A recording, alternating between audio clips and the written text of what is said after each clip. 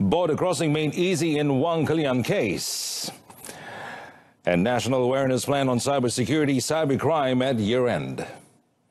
Good evening, and you're watching News on 2 with me, Muhammad Amin. Now, two journalists who were pursuing the Wang Kalian human trafficking case before it became public in late May 2015 recounted to the Royal Commission of Inquiry, or RCI, probing the matter how easy it was for them to cross over the border from Thailand to Malaysia illegally.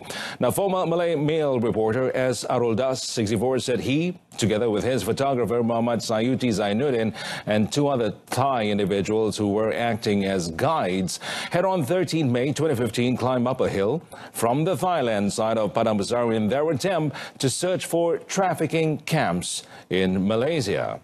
Now, S. Aruldas said after close to 2 hours of hiking from the foothill, they finally reached the border separating the countries near Wang Kalian, which he said was only separated by barbed wires. He said it was that he discovered several grave-like structures and an abandoned temporary camp in Wang Kalian. The camps in Wang Kalian were first discovered by Malaysian police in January 2015. However, it was only later, at the end of May, that the authorities disclosed the matter to the public. Former Chief Justice Tun Arifin Zakaria is chairing the RCI, which comprised 7 members with former Inspector General of Police Tan Sri Norian Mai as the Deputy Chairman. The inquiry continues tomorrow. The government and the police have filed a civil forfeiture suit against former Premier Datuk Sri Najib Tun Razak, his wife Datin Sri Rosmah Mansor and several others in relation to jewelry, cash, handbags and luxury vehicles said to have been bought using One Malaysia Development Berhad 1MDB funds. Now, this follows 2 notices of motion and supporting affidavits filed at the High Court yesterday to seize a total of 711 million ringgit worth of items from these individuals. Now, the action was a follow-up to the seizure of valuables by police last year at properties within the Bukit Bintang area and other places after Pakatan Harapan won the 14th general election last 9th May. Now, the first notice of motion filed yesterday is to seize a property in the Klang Valley, cash, jewelry, handbags, watches and sunglasses said to be worth 680 million ringgit. Now, the second notice of motion is to seize 31 million ringgit worth of items, including 27 luxury cars, cash, 29 bank accounts, as well as more watches and bags. Under Section 52A of the Anti-Money Laundering, Anti-Terrorism, Financing and Proceeds of Unlawful Activities Act 2001, a seizure order made under the Act will cease to have effect after the expiration of 12 months from the date of the seizure order. The 12-month deadline in this case falls on 16th May. The 15th day of former Prime Minister Datuk Sri Najib Tun Razak's criminal trial involving the alleged misappropriation of funds from SRC International Sdn Berhad begins with the 29th prosecution witness and former Assistant Vice President of Retirement Fund Incorporated, or KWAP, Amirul Imran Ahmad. Now, the proceedings were conducted before High Court Judge Muhammad Nazlan Muhammad Ghazali.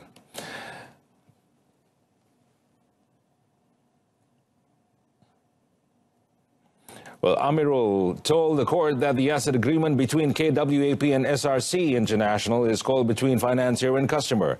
He said the agreement is a Sharia method to facilitate Sharia compliance. And Amirul said during his experience as a KWAP officer, SRC International was the only company that failed to submit the documents and detailed information required by WKAP when applying for a loan with the retirement fund.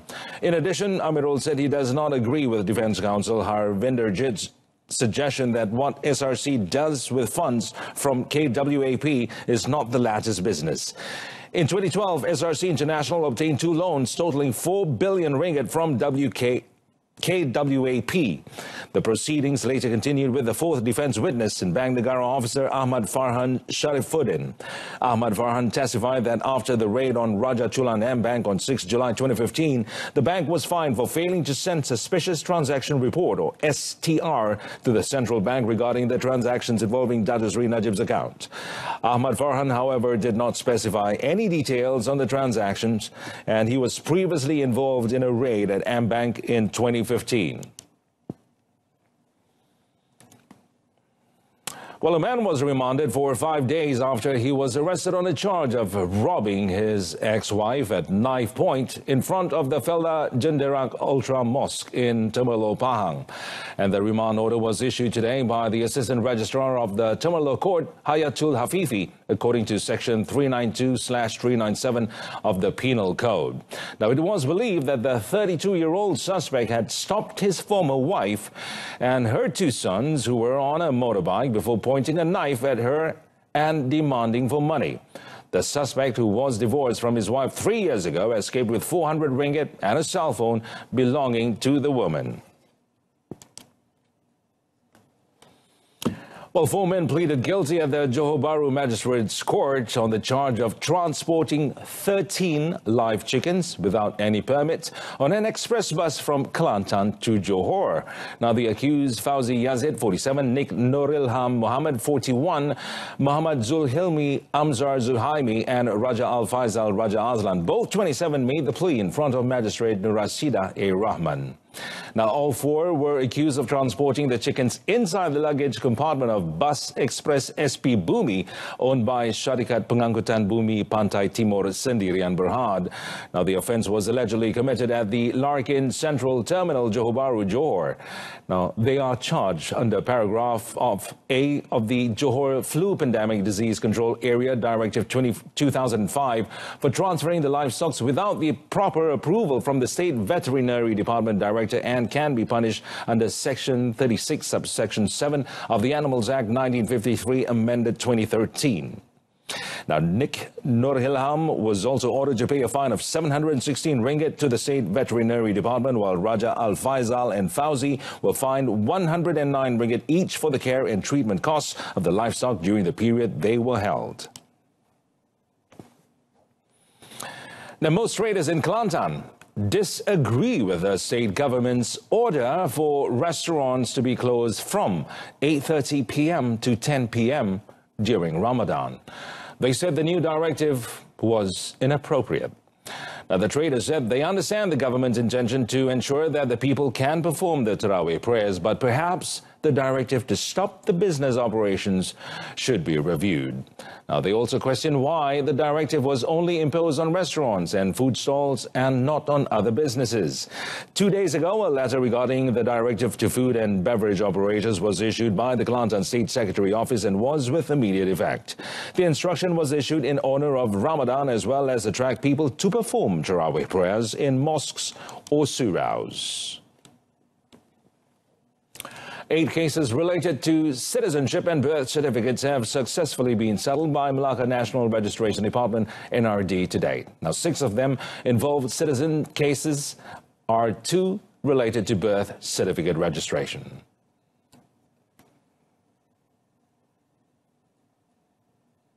Director Norazli Sulaiman said a case involving 6-year-old Izara Hazrin Muhammad Hafiz was due to the fact that his mother had gone missing since his birth 6 years ago. The second case, however, involves a 3-week-old baby whose birth certificate has incomplete information. Seru pada rakyat apa juga masalah yang dihadapi dengan perkara-perkara yang saya sebutkan tadi, berhubunglah dengan pihak pemimpin masyarakat yang terdekat, dan kebetulan JPN Melaka ada 6 buah pejabat di seluruh negeri ini, 2 di daerah Jasin, 2 di daerah Lor Gajah dan 2 di daerah Melaka Tengah. Jadi datanglah pada bila-bila masa pada waktu pejabat untuk berurusan dengan kami, dan insyaAllah kami akan membantu. In the latest development, 6 Indonesians who applied for citizenship 8 years ago have finally had their applications approved by the Home Ministry today. Norazli said this at a state-level NRD event in Jasin, Melaka.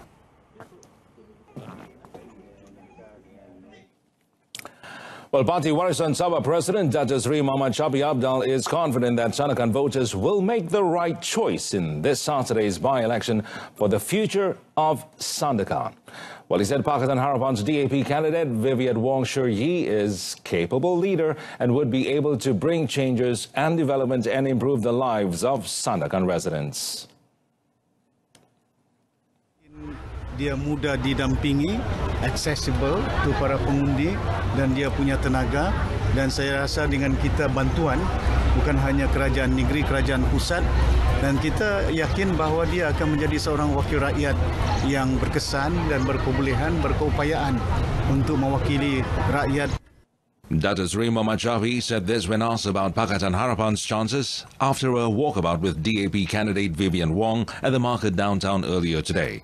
He said Sandakan is a different story from the other by-elections, as the constituents are wise and could not be easily manipulated. Datuk Seri Muhammad Syafiee, who is also Sabah Chief Minister, added that despite the good feedback among the people towards Vivian, the election machinery would not be complacent and will campaign aggressively to get the desired result. Now, a national awareness plan on the management of cybersecurity and cybercrime will be launched at the end of this year. Deputy Prime Minister Datuk Seri Dr. Wan Azizah Wan Ismail said the plan, which was being developed by the National Cybersecurity Agency, NACSA, was expected to be implemented in January 2020. Datuk Seri Dr. Wan Azizah, who is also chairman of the E-Sovereignty Committee, said various parties were involved in developing the plan, including government agencies, the private sector, industries and non-governmental organizations.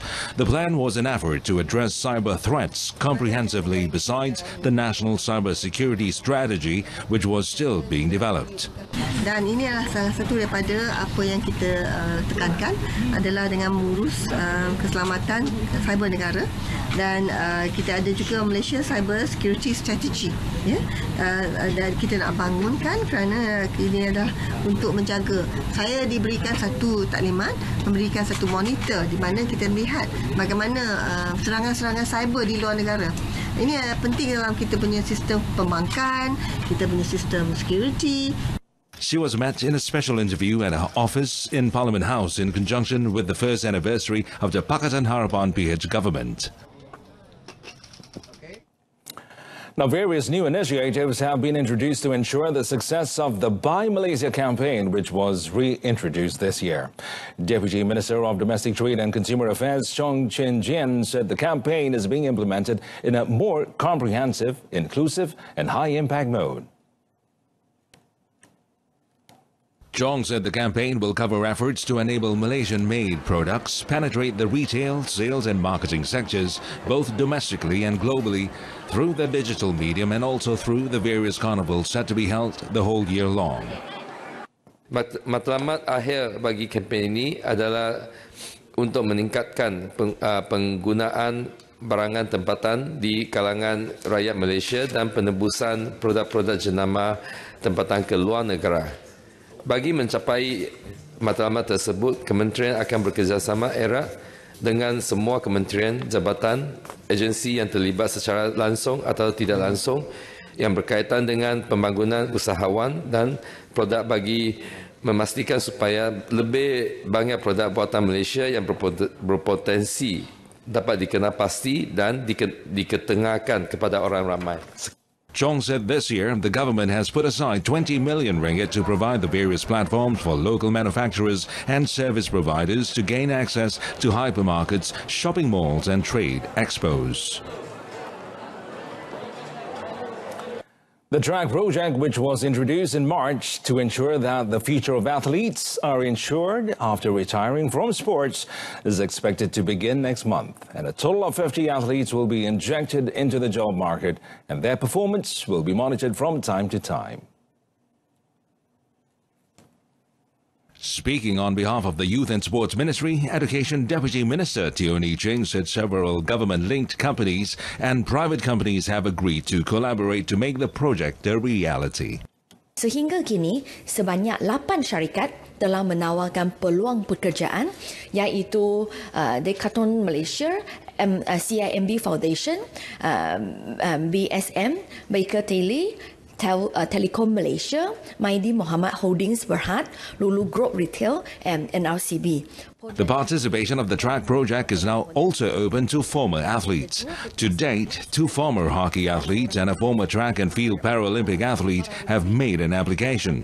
In a related development, Teo said the government has provided a grant of 3 million ringgit to the National Athletes Welfare Foundation to ensure that the welfare of athletes and former athletes are protected. Now, 10,948 children with disability have been registered as special needs students, also known as MBK, in government schools nationwide as of 8th April.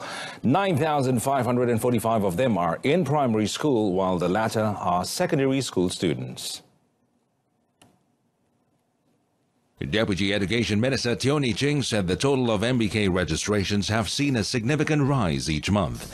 Following that trend, the ministry will work together with private sectors and non-government bodies to upgrade facilities for the disabled at relevant schools. Bukan semua sekolah adalah dilengkapi dengan kemudahan OKU. Dan oleh sebab itu, saya ingin jelas sedikit mengapa sekolah-sekolah tidak Muhammad, ini bukan perbahasan. saya faham tapi Yang Muhammad, sebentar, biar Menteri Abil. Silakan. Jadi, tapi kita KPM memang berhasrat untuklah memberi ataupun melengkapkan sekolah-sekolah ini dengan kemudahan-kemudahan OKU. Jadi tahun ini kita ada telah senaraikan 18 buah sekolah di mana kita akan memberi kemudahan-kemudahan OKU kepada sekolah-sekolah yang membekalkan program pendidikan khas integrasi PP. In addition, Teo said teachers' skills will be improved through the organization of workshops and teaching seminars. Aside from special needs schools, the ministry will also implement 2 MBK programs in ordinary schools, namely Inclusive Education Program, PPI, Mainstream and Special Education Integrated Program, PPKI. These programs will enable special needs students to learn alongside normal in a class in line with a zero rejection policy. So far, 6,202 schools have implemented the PPI program, while 2,343 schools implemented the PPKI program. Teo said this in response to Senator Bhavamani Krishnan in Parliament. Now, the 14th general elections brought many changes in terms of combating corruption in the country. And after a year taking over from the previous Barisan Nasional Administration, Pakatan Harapan, PH, has carried out its main target of combating corruption with dedication and sincerity. Now, the efforts taken by the PH government to combat corruption today has been seen as one of the best achievements led by Prime Minister Tun Dr. Mahathir Mohamad since taking over the Premier's mantle last year. Now, among the initiatives implemented by Tun Dr. Mahathir to tackle corruption include having 90 government agencies either abolished, moved or turned into independent bodies. The Premier also announced that senior government officers can no longer hold more than 5 positions in government-linked companies or GLCs. He added that allowing a person to hold so many positions in various GLCs can cause problems, especially when it comes to contracts awarded by the government. Tun Dr. Mahathir said the previous government, having been in power for 61 years, would not have been defeated in the last general election if they had truly upheld their responsibilities and did not abuse the power given to them by the people. He said the previous BN government was replaced because the people knew the country was not administered well and that it was known as a kleptocracy country. And that concludes this evening's News on 2. In our top story, National Awareness Plan on Cybersecurity, Cybercrime at year-end. Join us again at 12:30 tomorrow afternoon. Mawad Amin Carlos, thanks for watching and a very good evening to you.